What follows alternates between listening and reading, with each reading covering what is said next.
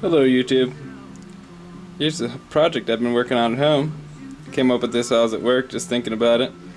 But if you've heard of nano nets, then you can take carbon fiber, mix it with some thermoplastic like an epoxy. That's a thermoset if you want to get technical. But and here I have epoxy, regular 5-minute epoxy, aluminum backing for a ground. It has a paper layer. And it has the aluminum, and then it has a plastic protective layer over the top. And what this does is we can create nearly half a volt off this desk light here, which is just as good as commercial grade solar panels. And this, in fact, is made out of garbage. And right now I'll show you this thing pulling close to 1/2 mil right there.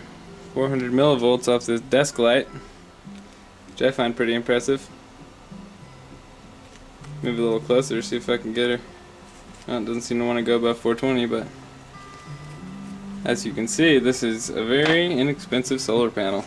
And on the next video, I'll be looking at how much current this thing can handle by wiring them in series. Goodbye.